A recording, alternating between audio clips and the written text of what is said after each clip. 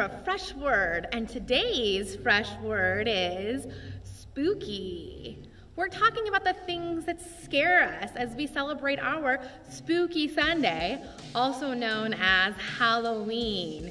So I was wondering, does anything scare you? And if so, what? I get scared of the dark, and I guess when it's dark I get scared of monsters. Teenagers. Ah! A monster. Ghosts. I'm afraid of spiders. Scared of like blobs and There's a lot of things to be scared of in this world. Spiders are definitely spooky and scary. What do you do when you're scared?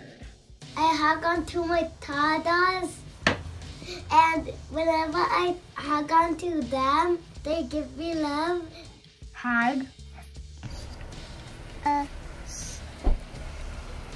Scream. I like to run away. What helps me not get scared is when I'm with our brand new stuffy that's magical that we just got today, and her name is Rainy, and whenever I hold on to her, she gives me her love.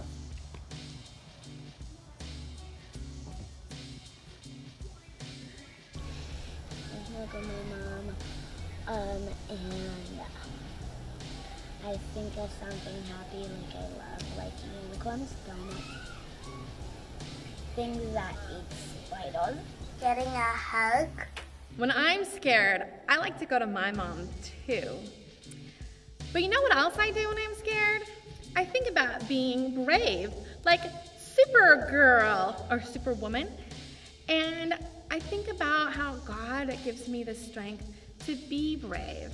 I think about the fact that when I'm scared, I can go to God. I can pray and calm myself, talk myself down from the scary things that are out there.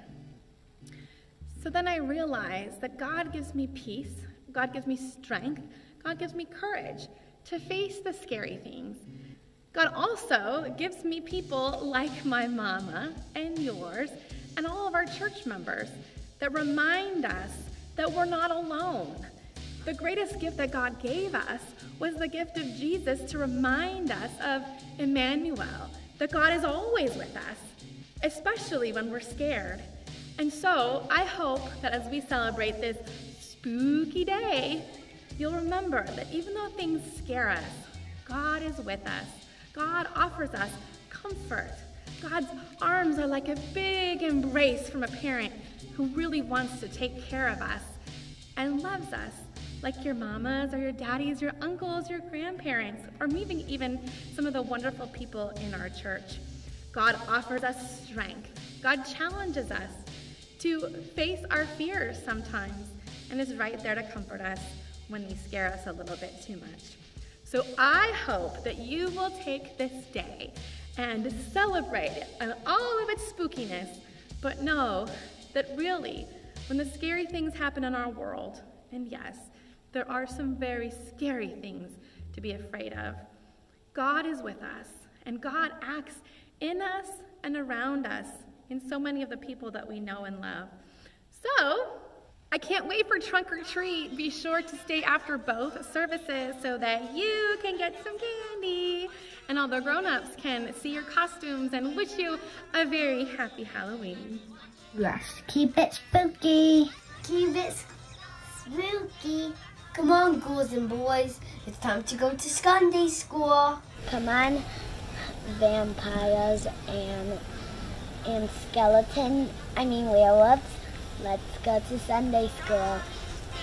Keep it spooky. Let's go to Sunday school. Come on, girls and boys. Time for Sunday school. Happy Halloween, boys and ghouls. Hi, I'm Becca. Do you ever pray to make yourself feel better? Nope.